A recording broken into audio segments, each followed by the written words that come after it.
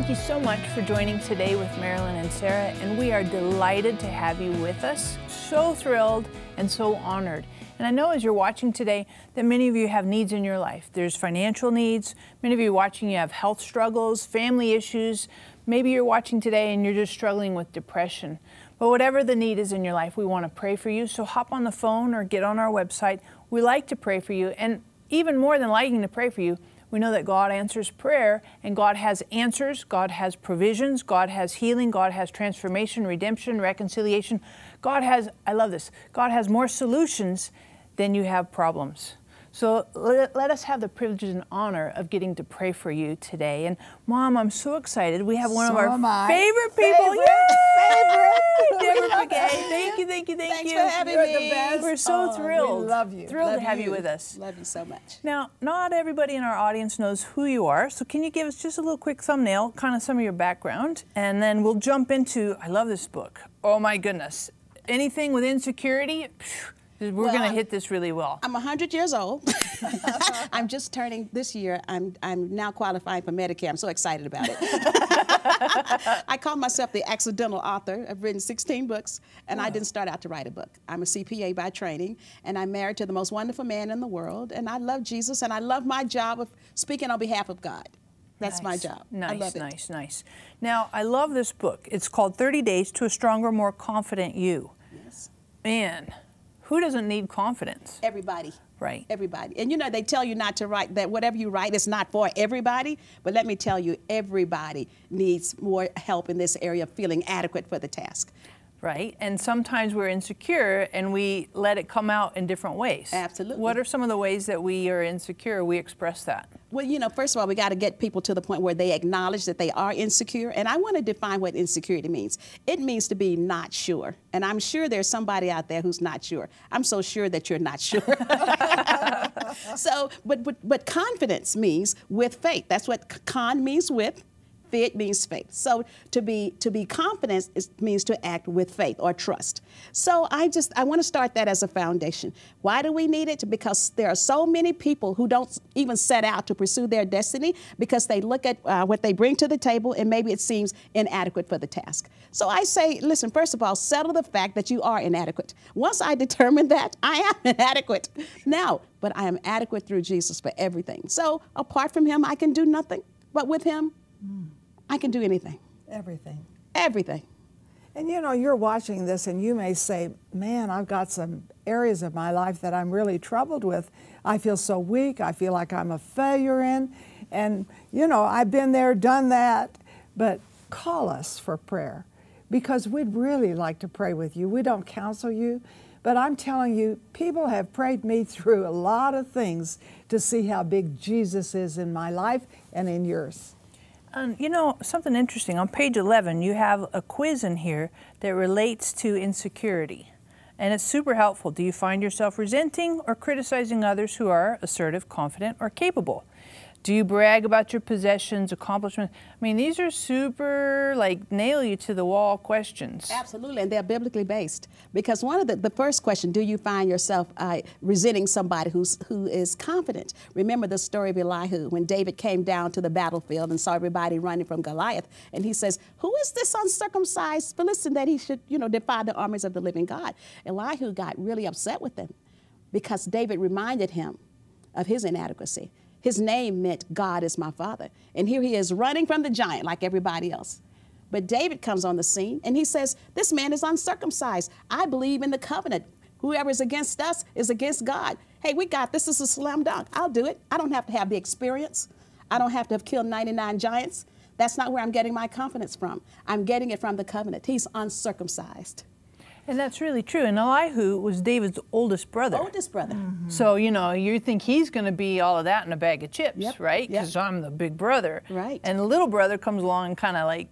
full of confidence, but not self-confidence. No, and it rips off the mask. Yes, it does. Rips off the mask of Elihu. And it infuriates them. That's why a lot of times you see people who are confident and other people will resent them.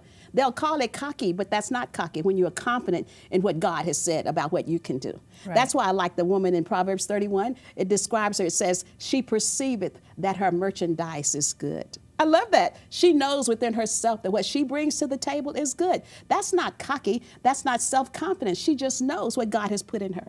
And a lot of people just don't know. Yeah, it's confidence in God, Yes, really, yes. and Christ in you, the hope of glory, because the Bible, and you bring this out very clearly, indicates you can do all things through Christ. Through Christ. Not without Him. Right. And so you need to get the book and get the confidence that is biblically based. It's not self-help, it's God-help.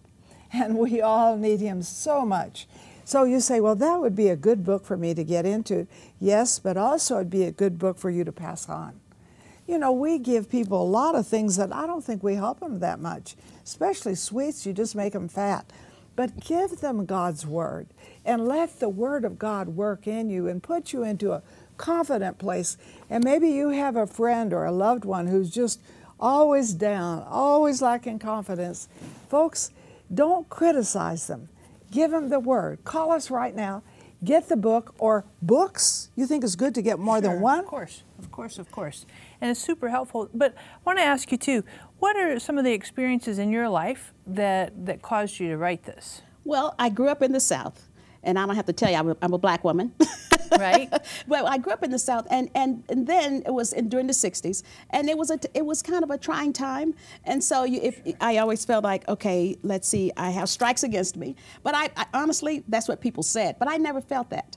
I always knew that no man can thwart God's purpose for my life, according to Isaiah 14:27. I tell you, I have to just stop and say this. The Word of God is so foundational to who I am, until if you believe that, and you got to settle that. Nobody, racism couldn't thwart God's plan for my life. No man can thwart God's purpose for your life. Right. So that's where I developed my confidence. And it's been like a magnet. People want to be around people who are confident. They say, you seem so confident. Well, that's because I work hard not to have self-confidence. I really do. I would just work very hard not to say I can do something on my own. That's just, I'm afraid to say that. Right. I'm afraid to say I can do something on my own. But I'm so glad to be able to teach that, to model it, and to tell people, listen, you can do it, and you can do it. Yes. And God doesn't look at your race. No. He doesn't look at your color.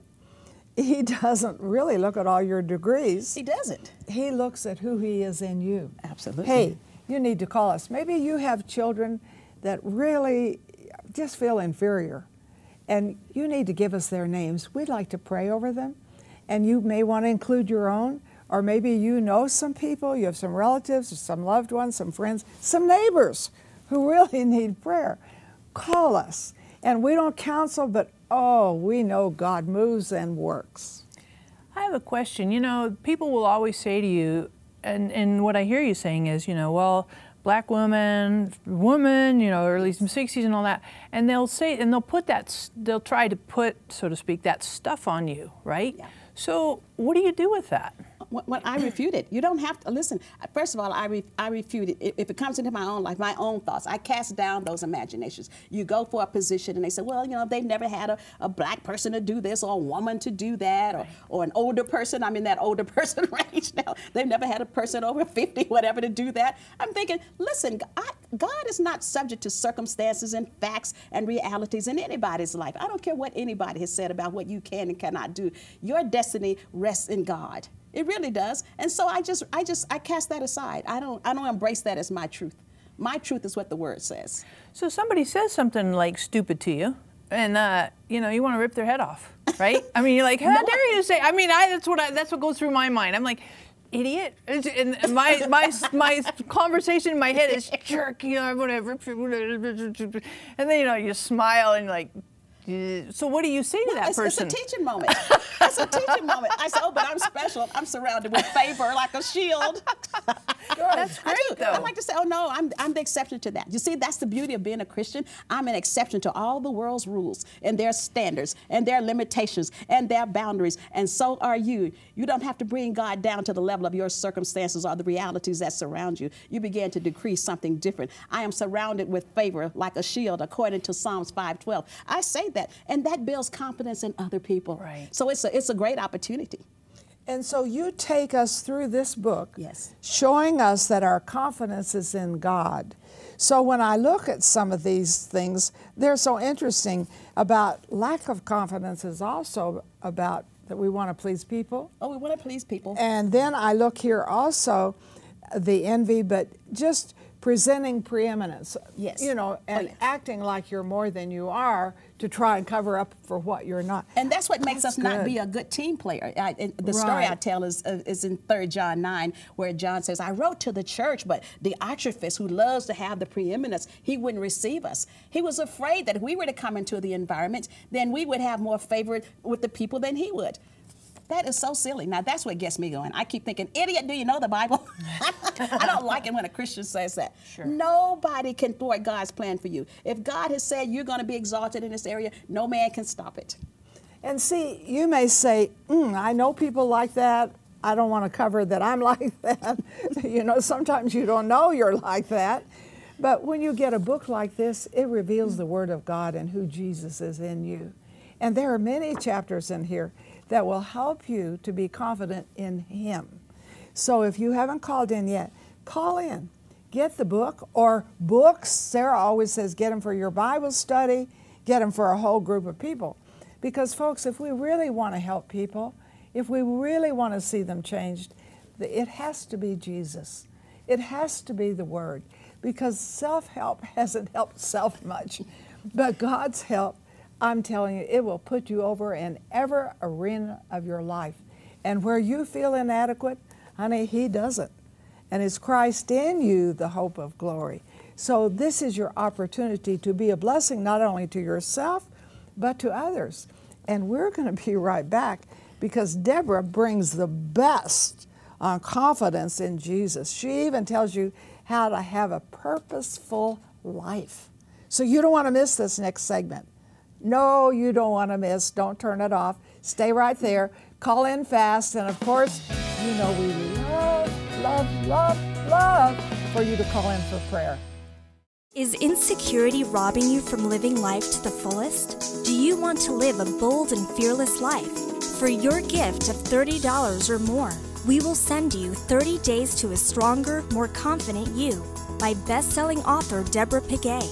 Through biblical principles, personal challenges, healing prayers, and confidence-affirming scriptures, you will discover the path to a more confident you. Along with this life-changing book, we want to send you Marilyn's God is For You 3-CD teaching set. The Word states that if God is for us, who can be against us? You will be encouraged to daily seek the Lord, spend time in His Word, and pray powerfully and effectively. We will also send you the lovely God is For You keychain to remind you to keep your eyes focused on our Heavenly Father, who is always for us. You can confront and overcome the fears that limit you. Call or click today to get this exciting transformational resource.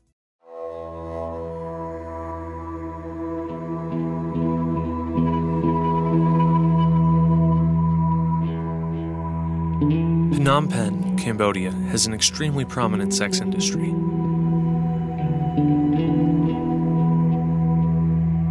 Sex workers have few options for their babies while they work at night.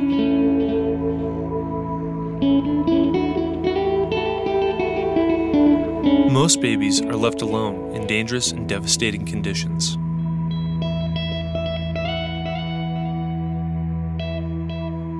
Night care, the first of its kind, is a safe haven for these babies.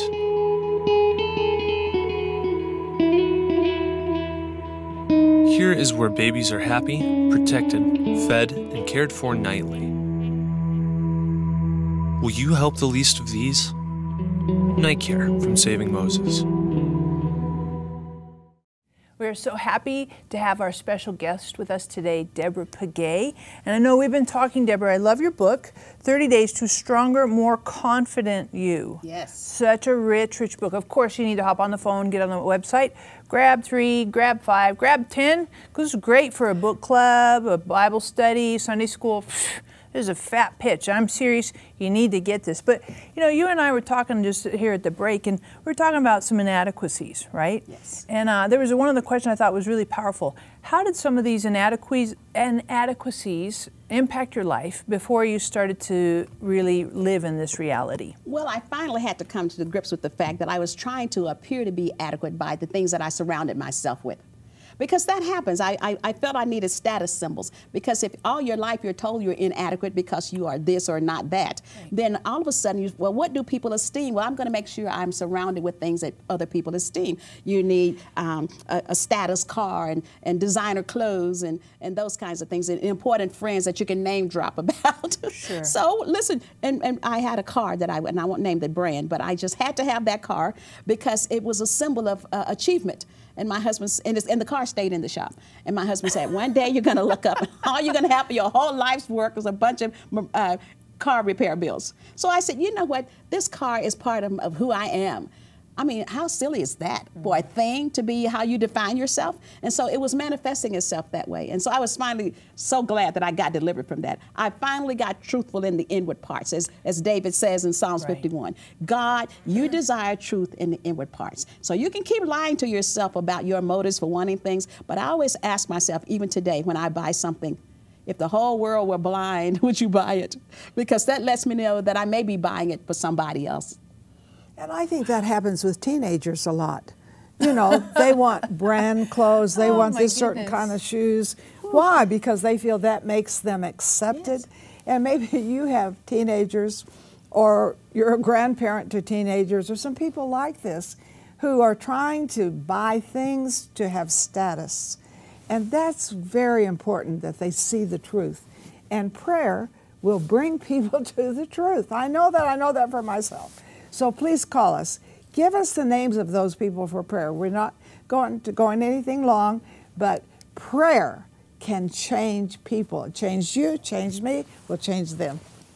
You know, another question that I have, sometimes we get insecure, you know, from our background. Yes. You know, we're told you're a loser, blah, blah, blah, all these things. But sometimes we get insecure as well, or we lack confidence when there's transition or changes in our life, right? So big changes. I remember when I got married, that was like a brave new world, you know? Did you struggle in some of those transition seasons? Well, in 2006, I decided to go on my own as a full-time writer and speaker. But I was an established CPA, and I thought, well, you know, I could just keep doing this and charge so much per hour, and then I know I would have a solid life. But God was calling me out of that to write and to add value to people's lives in another way. I felt very insecure about that. I'm used to a paycheck. Right. But I decided to follow God in His Word, because He provides where He guides. And that's not a trite saying, but He really does. He really does. And so when I left my job, 8 months out, I had made more than I had made on the job. That was God. No way. Yeah, I had. And I kept thinking, writing books, people don't read enough for that. Oh my goodness. But you know what I love about Deborah? Is she wanted to help people. Sure. Her motive was to help people. And that's why I love your book. What's it for? 30 Days to a Stronger, More Confident You? It's to help you. It's not written for everybody else. It's written for you. And so it's not a self-help book. It's a God-help book. And you're going to see some things in your life that you will identify that you're trying to kind of show off, or like the scripture says, you know, comparing ourselves with ourselves, you're not wise. You're comparing yourself to somebody else instead of who Jesus really made you to be. You need to call in and get the book, get several for others. Sarah, I love this program. I love what God is doing. I totally agree. Marilyn encouraged people to call in. I can't begin to tell you how important that is, that you get prayer for your insecurities. In Psalms 34:4, David said, I sought the Lord, and He heard me and delivered me from all my fears, all of them. That's all insecurity is. It's just fear. I'm not sure, so I'm feeling inadequate, not sure. That's what insecure means, not sure. God can deliver you from all your fears. Now, He may not do it all at once, but whatever it is, so if you feel inadequate, even about some aspect of your body that you don't like, maybe your nose is too big, or you think, or whatever, but you can just begin to accept that as God's mark of something significant about you. That's it can really be done. good. You know, another thing that I think people struggle with is this whole sense of being perfect, perfectionism. And that cuts your legs out too. Do you talk about that in here? I do talk about perfectionism, because when we really pursue, everything has to be just so, because we're trying to be blameless so nobody can criticize us. And so it's got to be just the way I say it, just the way I want it. You know, it's horrible for teamwork.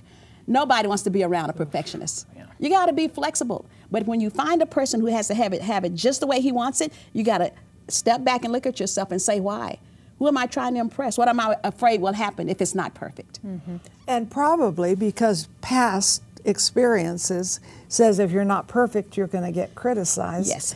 And if you do get criticism, it can be very helpful to you. Oh, it's not all a downer. Yeah. It's a tool for growth. Exactly. Yes. And maybe you today feel like you've been put down by people and put down by people, and maybe you feel like your children have been, your grandchildren, your business, work situation. Why don't you call us for prayer? We're not going to counsel you. But folks, there's only one you. And you were made so special. You have an identity with Him that nobody else has. You have a fingerprint. And He has made you for something very special. Call us now. You know, I have another question, because I always have these like random woo. Yes, you do. You just kind of brace yourself. Here we go. So, Deborah, I know a lot of people have read this book. What are some of the comments of people who have read this book, and what has it done in their lives? Well, based on the emails that I've gotten, one woman said, I always hated my feet. She said, I never wore sandals. She said, but after I read that book and understood that I was formed in the womb to be His servant, I always tell people, repeat that, Isaiah 49:5. He formed me in the womb. He deliberately shaped every feature. He said, I have made you unique, unique, unique. She says, and now I celebrate my difference. That's rewarding for me to hear somebody say that. I can celebrate my difference. I can celebrate now that I'm 5'2.5" and I have this pigmentation. I can celebrate that because He formed me in the womb to be His servant. So whatever this path was that He wanted for me, He needed me to look like this, to be this person. Sure. I'm excited about that. I'm unique. Sure, and I think too as well, I'll bet you, and I just kind of thinking through this, marriages, I'll bet you this has helped marriages to no end. Well, it can, because if you're always being jealous, which is the fear of being displaced, and there are a lot of jealous spouses, then you read this book and you read the scriptures that talk about, I think it's Psalm 16, He guards all that is mine. You get that truth in your heart. You don't have to guard your mate. I'm afraid somebody's going to take him, because He guards all that is mine. I love that. Not only that, sometimes in our marriages we cut the other down, right? Because we're trying to make ourselves feel important. And sometimes that disrespect thing comes through, and all kinds of crazy stuff that comes out. And other people will put that on your spouse. For instance, I'm in the public eye and my husband isn't. But, you know, and I know other speakers, and, you know, so people will assume if a man is married to a strong woman that the man is weak. You see, that tells me a lot about their mindset. Exactly, comparing themselves. Yeah. And a lot of husbands can't take that, but it was my husband's idea for me to leave my job and to do this full time. Wow. You know, what can you say? So really if good. husbands and wives would understand, we are a team, we are one. Whatever happens for you happens for us. We're in this together. Right. And cut all that madness about, well, they're going to think I'm weak or whatever. Right. That's so rich. And, you know, in this whole book, there's all kinds of practical resisting temptation, personal devaluation, pride, envy, running toward the giant, so much good, rich stuff. So please, hop on the phone, get on the website. You want to grab several of these, because here's the situation. You and I don't know about you, but I love to read. And I'm always looking to give books away to my friends. Hey, I got this, and I recommend, I can't even tell you how many times. I was driving into work today thinking, oh, I need to send this book to this one, da-da-da. And books are so helpful because we read it and it changes our thinking, changes the way we see stuff, and it changes our behavior, our attitudes, everything. So hop on the phone, get on the website, grab at least 3 or 5 of these. There'll be tremendous help for you, for the people you give it to, plus the fact we love to pray for you.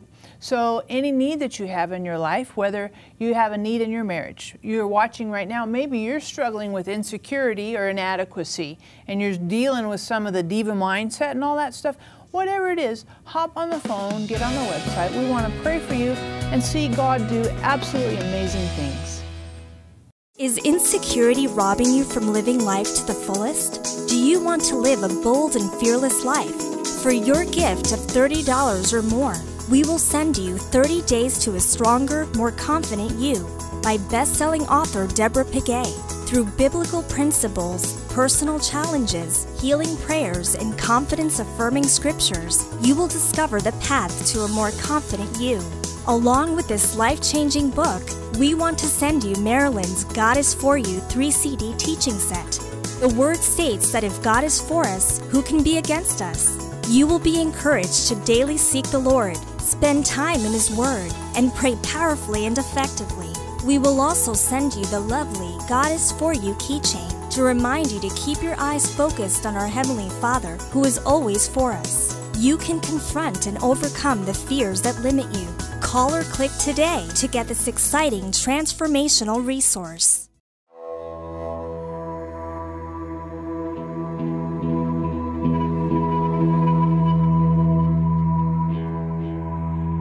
Phnom Penh, Cambodia, has an extremely prominent sex industry.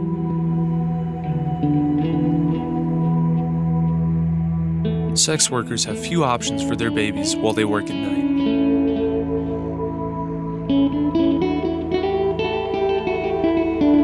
Most babies are left alone in dangerous and devastating conditions.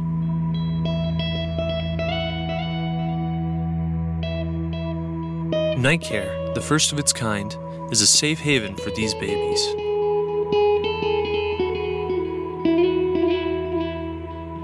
Here is where babies are happy, protected, fed, and cared for nightly. Will you help the least of these? Night Care from Saving Moses. We love having Deborah Pegues with us. I'm telling you, it's such a fun time with you. But for our audience, I really want you to take just a little minute here and pray for our audience, because the truth of it is every single person, me too, I'm going to throw myself in this audience, pray for us that we would have more God confidence, not self-confidence. You call it supreme confidence, but God confidence. Absolutely. Let's go before the throne. Father God, in the name of Jesus, we thank you because you are God. We thank you for your word, that it's alive and well. We thank you for being omnipotent, all-powerful. We thank you that nothing is too hard for you. We love you and adore you. Just forgive us, God, for trying to walk in our own strength. And we vow from this day forward, we will walk in supreme confidence. We know, God, that your word is real and alive. And we thank you, God, for the privilege of just coming into your presence, God. And we lay everything at your feet. Teach us how to rest in your word. We thank you. We love you. What a privilege it is, God, to walk according to your will and your way. So teach us, God. Give us a passion for your word and a passion for prayer, that we know that we can rest in you. And we thank you, God. And we stand in faith on your omnipotence, your omniscience, and your omnipresence. In the name of Jesus we pray. Amen. Amen. And you know what? We'd love to hear from you and just encourage you to stand on the word, but pray with you in a personal way, with a personal need. And of course, you know, before you hang up, be sure you order the book, because the book is going to bless you. You can get more than one, pass it on to others. But that special prayer, you know, a personal prayer just for you, that is awesome. And we really believe that today is the best day of your life because of Jesus Christ.